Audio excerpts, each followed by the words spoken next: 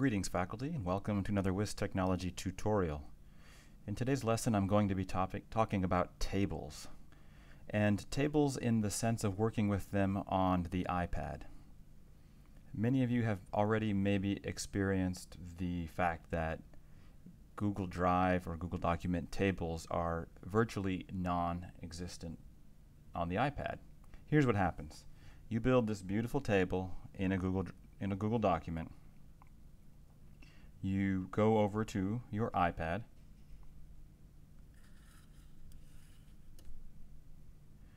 and you go to open that same document.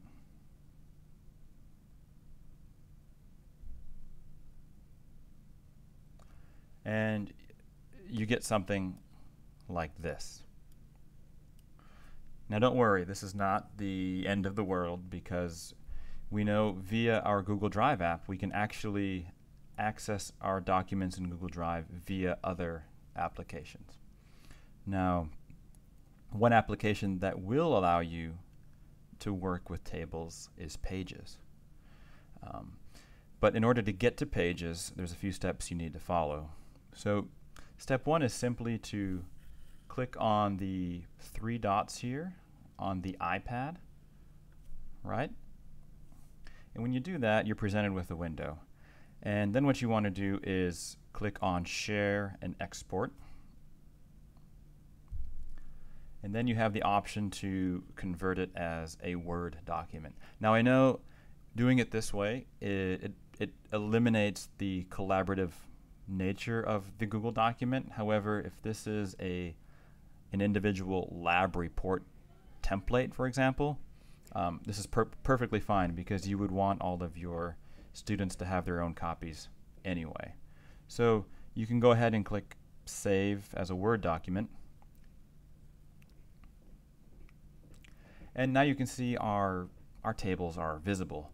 But now this is actually not editable right now. We can't edit this particular document in Google Drive. So then what we need to do is we need to go back to our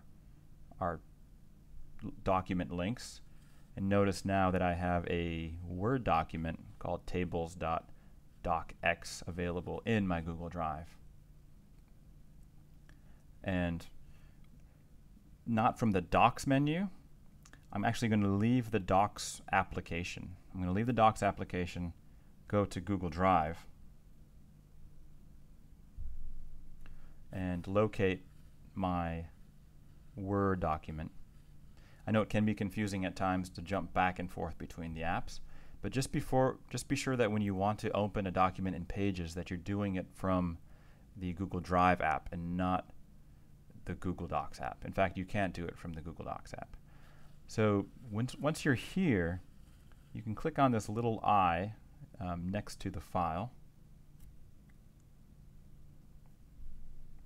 and now you're presented with a menu. And by clicking on Open In, you'll be given the opportunity to open this document with a table in Pages.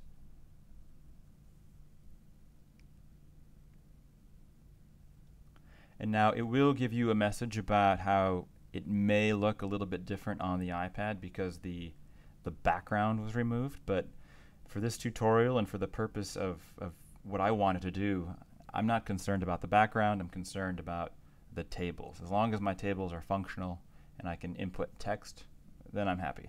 So I'm going to click Done, accept the fact that the background may not have come with it. I'm going to open it up, and now I can very easily go into each cell and type.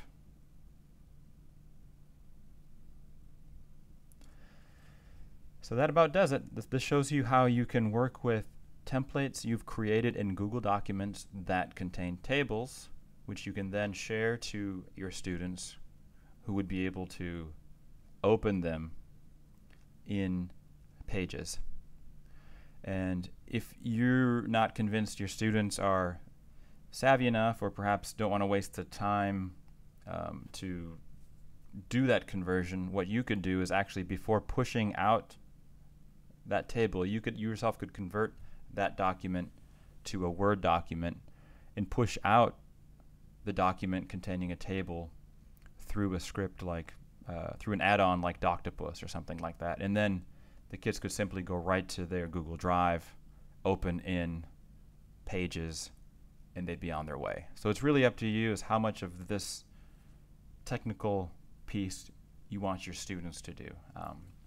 But if it were me, I would likely simply convert this to a Word document before pushing it out to the students, knowing that in their Google Drive they could click Open In and begin working on it in Pages. Thank you for watching, and I'll see you next time. Bye.